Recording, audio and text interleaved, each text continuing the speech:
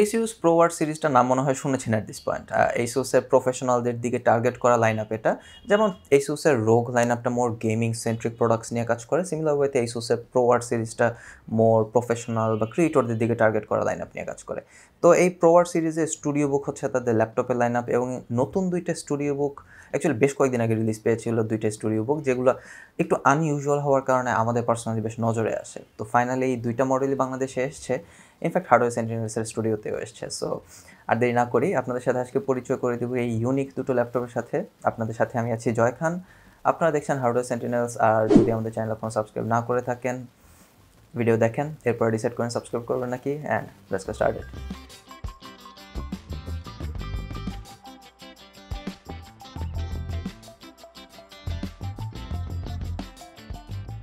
যা বলছিলাম, আজ আমাদের হাতে আছে ASUS ProArt StudioBook-এর দুইটা ল্যাপটপ, একটা ইন্টেল ভেরিয়েন্ট আর একটা AMD ভেরিয়েন্ট।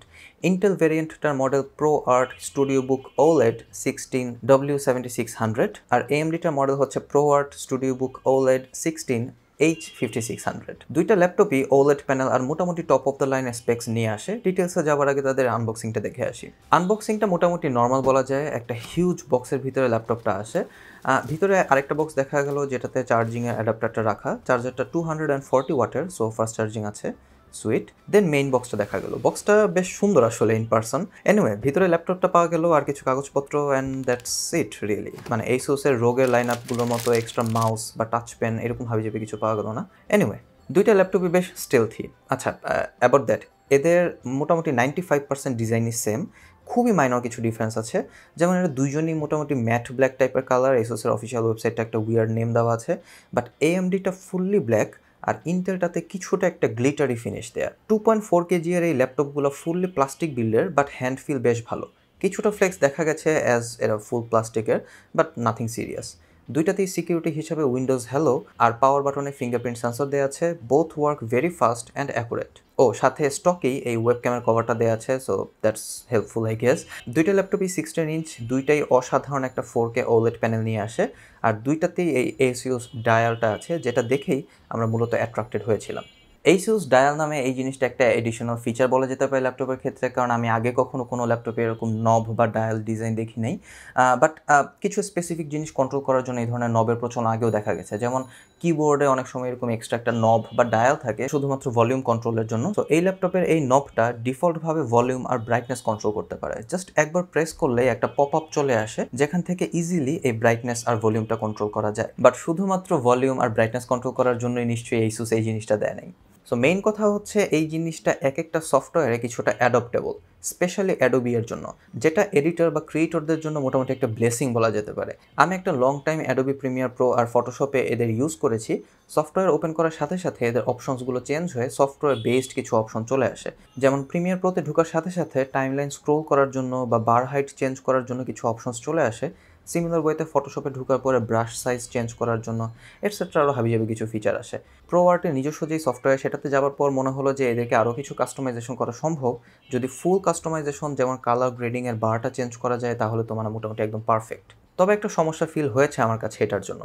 এটার প্লেসমেন্টের জন্য এটা টাচপ্যাডের সাথে সাইমultaneously ইউজ করা যায় খুব জোশভাবে, মানে ওই স্পেসিফিক সিনারিওতে এটা খুব ভালো কাজ করে। কিন্তু এর জন্য কিবোর্ডটা কিছুটা উপরের দিকে প্লেস করা হয়েছে, যার জন্য টাইপিং কিছুটা প্যারাদায়ক। The keyboard itself is very nice, মানে লেজেন্ডগুলো খুবই সুন্দর, একটা হোয়াইট এলইডি সিস্টেম দেওয়া, কি ট্রাভেলও বেশ ভালো, ফুল সাইজড কিবোর্ড হয় প্রফেশনালদের জন্য আরও ভালো, সাথে অ্যারো কিগুলোতে এরকম একটা টেক্সচার টাইপ দেওয়া আছে। মানে I like this keyboard. But সমস্যাটা হচ্ছে ওই যে প্লেসমেন্টটা যে একটু ডিফারেন্ট, মানে এটাতে ইউজ টু হতে একটু সময় নেয়, আর সাথে ওই ডায়ালটাতে অ্যাক্সিডেন্টাল টাচ লাগতে থাকে। It does take some time আর কি। ইনফ্যাক্ট সেম জিনিসটা টাচপ্যাডের কেসে হয়। Again, the touchpad is very nice, খুবই রেসপন্সিভ, আর জেস্টার সব ইউজ করতে পারছিলাম কোনোরকম কোনো সমস্যা ছাড়াই। But it just could have been bigger. মানে গিভেন দ্যাট এটা একটা প্রফেশনাল ল্যাপটপ, তো টাচপ্যাডটা একটু বড় হলে আরও বেটার ওয়ার্কফ্লো পাওয়া যায়। বাট এটা সাইজ কিছুটা মোটামুটি মিডিয়ামের দিকেই, আর বাটনগুলো আলাদা করা, মানে টাচ সেন্সিটিভ না বাটনগুলো, ওভারঅল সারফেস কিছুটা কম। এটা হবারই কথা আসলে, মানে ল্যাপটপের জন্য একটা লিমিটেড স্পেসে কাজ করতে হয়, আর এভাবে ট্রেডিশনাল লেআউট থেকে বাইরে গিয়ে একটা ডায়াল বা নব অ্যাড করা একটা বোল্ড মুভ। বাট এমনিতে ওই ইউজ টু হতে যে সময়টুকু লাগে, ওইটা ছাড়া everything works super nice. Port হিসেবে এক সাইডে থাকছে একটা ফুল সাইজ USB-A, একটা ফুল সাইজ HDMI 2.1, দুইটা USB Type-C, আর অন্য পাশে গিগাবিট ইথারনেট, আরেকটা USB-A হেডফোন আর মাইক কম্বো, আর SD কার্ড স্লট। আচ্ছা, এবার তাহলে টেকনিক্যাল পার্টটা দেখে আসি।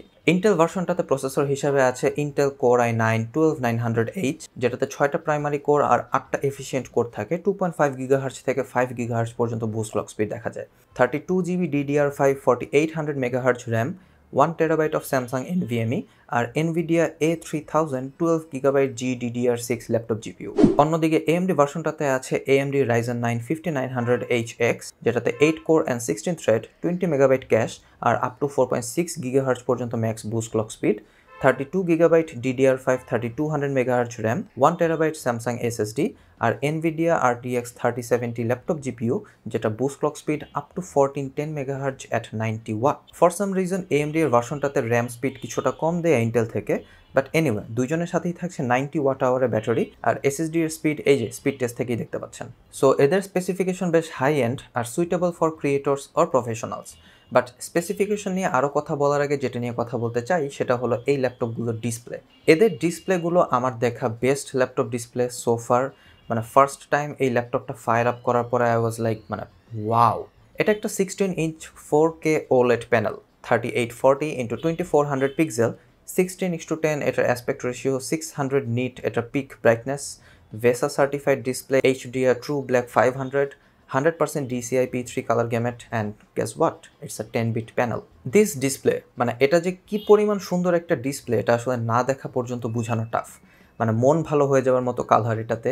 আর ওলেডের এই ট্রু ব্ল্যাক সাথে পপড আপ কালার আর 16 ইঞ্চের মধ্যে 4K 10-bit, মানে ক্রেজি শার্প একটা display, you can imagine. R colour খুবই পাঞ্চি। ইনফ্যাক্ট সিরিয়াস এডিটরদের জন্য it can be two Panji two, but it looks super super awesome.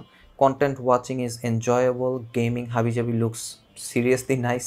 মানে একটা অসাধারণ ডিসপ্লে থাকার যে পার্কসগুলো সেগুলোই আর কি। এনিওয়ে পারফরমেন্সে চলে আসি আমরা। পারফরমেন্সে আমরা ওইভাবে ঠিক ডিপ ডাইভটা দেই নেই, as this is not a full ফ্লেজ review. But প্রথমে ইন্টেলটা নিয়েই কথা বলি। এতে প্রথমে সিনেবেঞ্চ R20 রান করার পর অল কোর মোটামুটি 3.6 থেকে 3.7 GHz-এর আশেপাশে থাকে। টেম্পারেচার উঠে যায় 89 ডিগ্রি সেলসিয়াস। এরপর সিনেবেঞ্চ R23 রান করা হয় মাল্টি কোরে, তখন টেম্পারেচার থাকে 72 ডিগ্রির মতো। যদিও এটাতে লোডের পরিমাণ বেশি বা মোর ইউনিফর্ম হবার কথা, বাট এখানে অর কোর ক্লক স্পিড থাকে অ্যারাউন্ড 2.2 থেকে 2.56 এর মধ্যে উঠানামা করে আর কি। শেষের দিকে টেম্পারেচার 70-এর দিকে নেমে আসে। আর স্কোরের কথা বলতে গেলে এটা কোর i9-9800H থেকে বেশ বড় একটা lip, so that's good. R single করে দেওয়ার পরে ক্লক স্পিড অ্যারাউন্ড 4 GHz থেকে মোটামুটি 4.1 GHz-এর মতো আসে।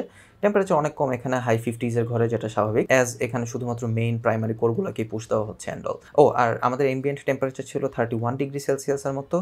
আর লাস্টলি প্রাইম 95-এ ব্লেন্ড মোডে একটা CPU, র্যাম, ক্যাশ সমস্ত কিছুকে একসাথে স্ট্রেস দেওয়া হয়, যখন সেম 2.1 থেকে 2.4 GHz-এর আশেপাশে ক্লক স্পিড ঘোরাঘুরি করে। বাট টেম্পারেচার এখানেও ছিল মোটামুটি 70-এর ঘরে। মানে it's safe enough to say যে ল্যাপটপে হিট ম্যানেজমেন্ট খুব ভালো, কোনো রকম ওভার হিটিং বা থার্মাল ইস্যু নাই। আর মোটামুটি অ্যাজ ইজ অবস্থাতেই আপনারা লং টাইম এটাতে আপনাদের প্রফেশনাল গ্রেডের ওয়ার্কলোড চালাতে পারবেন। হালকা পাতলা গেমিংও করা হয়েছে, দো A3000 12GB কোনো গেমিং GPU না, still 4K রেজলিউশনে high mid mix up করে RDR2 বা Red Dead Redemption 2-তে 35 থেকে 40 FPS এর মতো পাওয়া যায়, উইচ ওয়াজ অসাম। আর আমাদের 1080p এডিটিং রিলেটেড কাজ তো মানে পিস অফ কেক এটার জন্য, thanks to the 32GB RAM R ফাস্টার SSD। So মানে এই জাতীয় কাজে আপনাদের কোনো রকম কোনো প্রবলেম ফেস হবে না, এটা মোটামুটি শিওরভাবে বলা যায়। দেন আসে AMD ভার্সনটাতে, যেখানে সেমভাবে প্রথমে R20 রান করা হয়, যেখানে Ryzen 5900HX প্রায় 3.8 GHz মেনটেন করে অল করে, আর টেম্পারেচার শো করে 85 ডিগ্রির মতো। ইনফ্যাক্ট সিমিলার ক্লক স্পিড দেখা যায় মোটামুটি R23-এর কেসেও।